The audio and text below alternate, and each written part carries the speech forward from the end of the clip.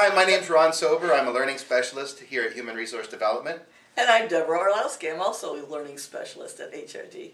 Deborah's here today because we want to talk about a couple of the upcoming programs that we have starting in our summer series.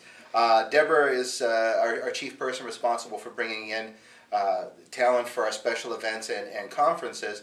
Hopefully some of you have been to some of our events before, but if you haven't, I really encourage you to come. And Deborah, can you say something about our event that's coming up with Sean Duperrin and Stu Tubbs? Yes, and Susan Christie. Oh, and Susan Christie, yeah. Correct. What do they have in common besides the fact that their names all start with an S?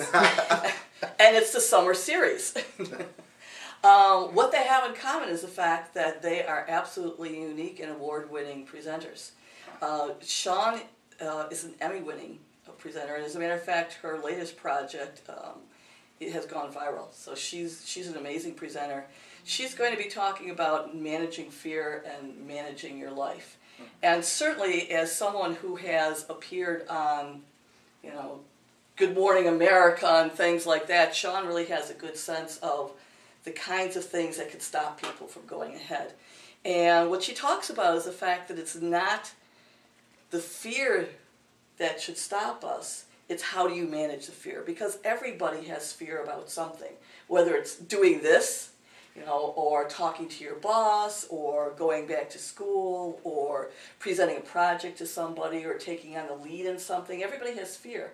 And so what she talks about in her presentations is about how do you use that fear to really help propel you to be the best that you possibly can be. So I think that's a wonderful thing that we all need to know. Stu Tubbs is going to be talking about surviving office politics. Stu has won 10 outstanding teaching awards as a faculty member. So obviously he's not just someone that's a sage on the stage. Right. He really knows how to relate to his students. And if you read some of the nominations for his awards, you could see how he really gets to people and can really talk to them and be practical about what he's doing with them. The thing that's interesting about this presentation to me is that anybody who has a tenured faculty member who has won that many awards has gone through a lot of political life. Right. And so what Stu is going to help us all realize is that politics is a part of every organization. And it's not something that you can say, I don't want to deal with politics. And a lot of times I hear people say, oh, politics, I hate that, I can't deal with it. Well, the thing of it is you have to, because that's part of life. So he talks about how do you influence people, how do you talk to them, what are the things that you can do to not avoid political life, but rather how to look at it and how to be aware of it and how to, again, use it so that you can benefit. Susan Christie is the only person that because we've all checked I've seen this out. Susan a few times. Yeah.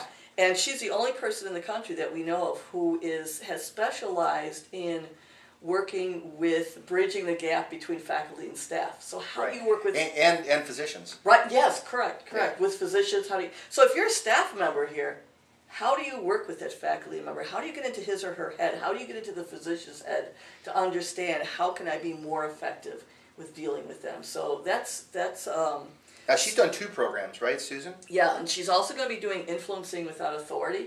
So again, she's going to be building on the other session. It's not going to be the same thing. Right. But clearly, her expertise, again, is how do you work with people who really you have no authority over. Right. You have no authority when you're working with a faculty member, if you're a staff member or a physician.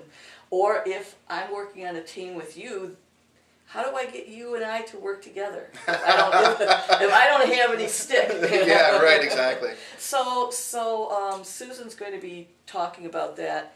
As you said, she's been here a couple of times before, and the reason why we brought her back was because she was so well received. People loved her. She's just so engaging, and I'm really excited about this series. Once again, we have world-class people coming.